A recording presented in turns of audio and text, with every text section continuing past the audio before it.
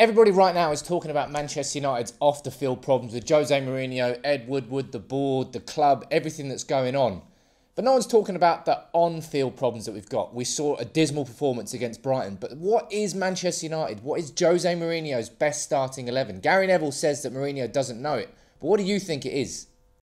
Now, before we get started, can you make sure you hit that subscribe button and get involved with United People's TV if you're new to the channel? Lots of United content, but let's get straight into this one. What I want to do here is run through what I think is Manchester United's best starting 11, not out of the available players, out of the current squad that we've got. There it is right there, and I'm going to explain why I'm playing players in certain positions, why I'm playing that formation, and I want to run through it with you, so let me know what you think in the comments below. Now, obviously, in goal, David De Gea. It's got to be one of the best things that United have done in recent years in the transfer market is being able to hold on to David De Gea, because having him in goal will save us a lot this season. There's a reason why he's won Player of the Year 4 out of the last 5 years. Won it more than Cristiano Ronaldo has won it. And unfortunately, it looks like we're going to be relying on him again. I hope that our centre-back issues were going to be resolved, but it doesn't look like they're going to be resolved very quickly. I thought Bailly and Lindelof were good against Leicester, but they were an abomination against Brighton. But it's not stopping me from putting both of them in what I think is Man United's best starting 11. I don't want Man United and Jose Mourinho to go back to Jones and Smalling at any point this season unless one of Bailly or Lindelof is injured. We need to take this club forward. Smalling and Jones would not take us forward, especially not in the style of football. I want us to be expansive from the back. Playing Smalling or Jones means you're going to have two centre-backs who aren't comfortable playing out from the back with the ball, and it means you're going to get lumped long. It means you're going to start Fellaini more often than not. And I don't want to see Manchester United doing that. So that's why I'm going to start Bailly and Lindelof. But they need to build a partnership together. It's like Rio Vidic, when they were in their pomp, you knew that when one went forward, the other one sat back. When one went for an aggressive header, the other one sat back. Bailly and Lindelof are both a bit of a hothead. And Lindelof is the one that's got to be composed and calm, because Bailly, that's part of his natural game. That won't change. And for that to work as a balanced centre-back partnership, Lindelof is going to be the one that needs to become that leader. Does he have the capability of doing that? I thought it was pretty damn good for Sweden during the World Cup. We need to see that at Manchester United. And for me, it's down to Lindelof to make that partnership work. Bailly is Bailly. And you know he's a bit of a mad nut job. And I love him for it.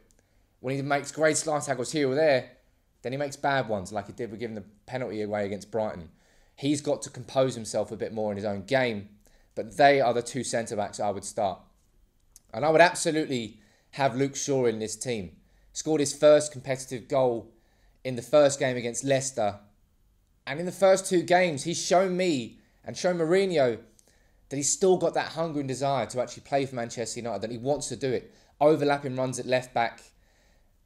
Just having an actual fullback that's doing a modern day fullback's job makes such a difference to this Manchester United team.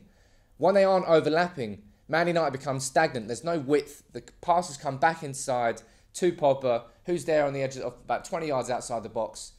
And then he passes just going sideways and sideways. Having Shaw on the overlap changes that. And we've got to use him more often. And on the right, I'm going to go for Valencia. Now, obviously, you've got Young started there against Brighton. He was poor. Darmian started there against Leicester. Let's not talk about that. Valencia still was the best right back at the club. We haven't seen anything of Diogo Dalot yet, so I don't know whether or not he would be in my best starting 11. But for the moment, I want to see Valencia return. We need a few of the more experienced players. We've been missing Matic, we've been missing Valencia in the first couple of games. And they're two crucial players in this Jose Mourinho starting 11 at the moment, as far as I'm concerned. So Valencia will come back in. And he'll come back in as captain. So I'm interested to see what that will change in Pogba's mindset. Obviously, the papers are going to take it as look, he's taken Pogba off the captaincy. But we all know that Valencia is the club captain at the moment. And that Pogba is the vice-captain, as far as we can see.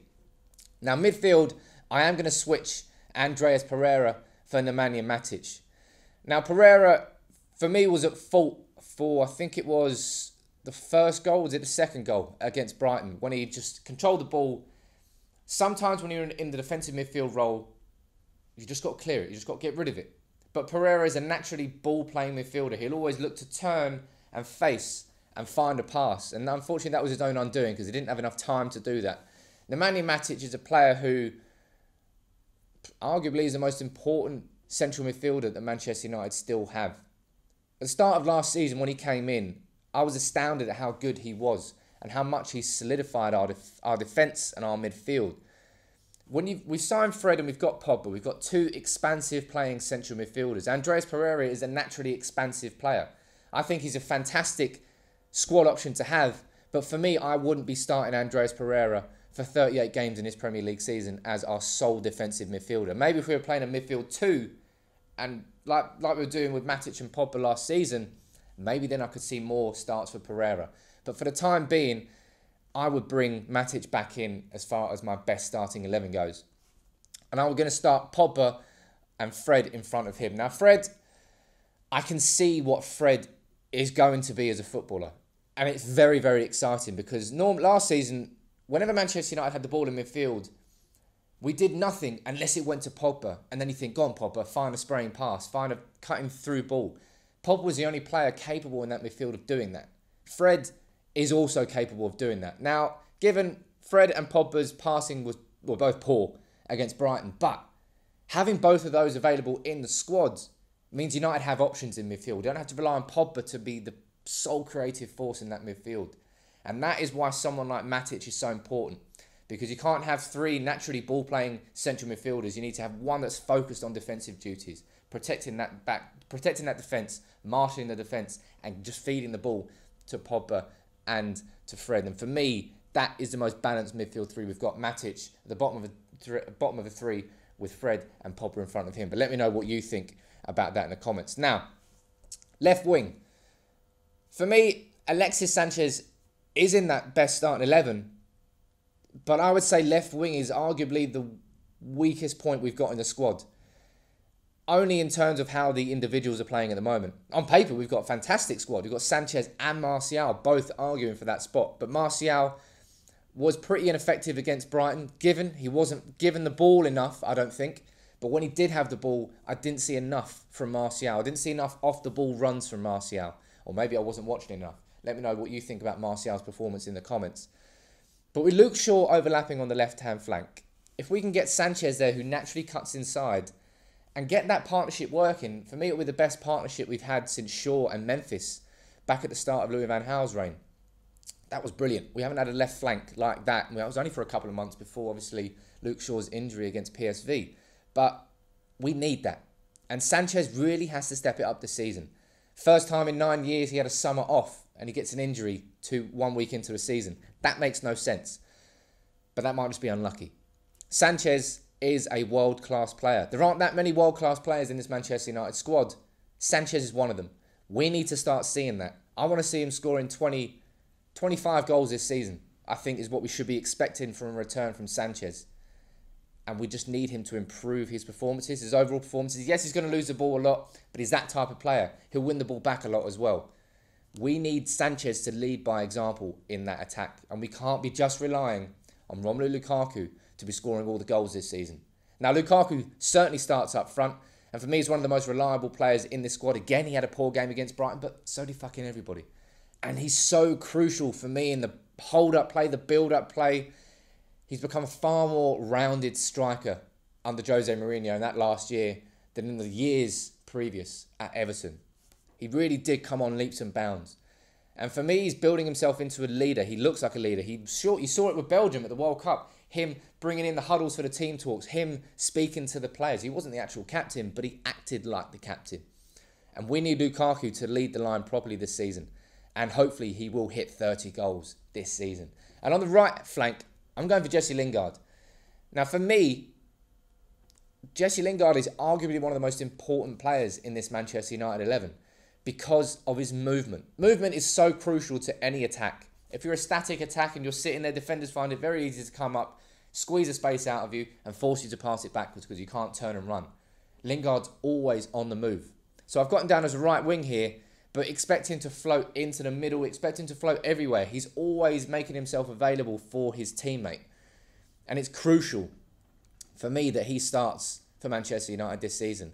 Where does that leave Marcus Rashford? It leaves Manchester United with a great squad. You look at Man City when they beat Huddersfield 6-1, had Sane on the bench, had Mahrez on the bench. Kevin De Bruyne wasn't even starting, he's injured. They've got a squad, not a starting 11. Manchester United have got a very strong starting 11 and a good bench. but their squad's so much better than ours. But you can't fit every player and every attacker into the starting 11. Now, Marcus Rashford, for me, I would probably play him left wing. I like seeing him cut inside from the left rather than on the right-hand side. Up front last season when Lukaku was injured, Rashford didn't do enough. Still not sure whether he's strong enough to be a centre-forward for Manchester United. I don't know. Let me know what you think in the comments. But for me, looking at the squad we've got, this is what I would say Manchester United's best starting 11 is. You've got a balanced midfield there with Matic, Pogba and Fred. You've got Bailly and Lindelof. They were so shit against Brighton. Individual mistakes from both were culpable for some of our problems. But I don't want to see Man United and Mourinho going backwards to Jones and Smalling. They should be there as squad members only. And that's just the way it is. And if we had signed a new centre-back in the summer, he would be starting for Manchester United right now. But he's not. And Jose Mourinho's got to put belief in the two centre-backs that he's signed. And Shaw and Valencia, by far and away, are Manchester United's best full-back options. We cannot be starting Ashley Young at left-back this season. He'll do a job at right-back. He'll probably do a job at left-back. But it won't help us going forward. He's not a modern-day full-back. I keep repeating that. He'll do a job, but he won't help this Manchester United team move forward. And up front, I'm going to have Sanchez on the left, Lukaku up front, and Lingard on the right. But let me know what you think is Manchester United's best starting 11. Jose Mourinho's best starting 11. Gary Neville said that Mourinho still doesn't know what his best starting 11 is. So I want you to let me know what yours is in the comments. As always, subscribe to United People's TV if you're new to the channel. Drop a like on this video. Take it easy.